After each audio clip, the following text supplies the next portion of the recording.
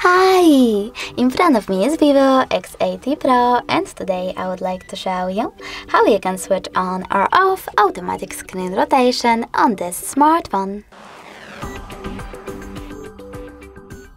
Firstly, access tab menu and look for Auto Rotate icon.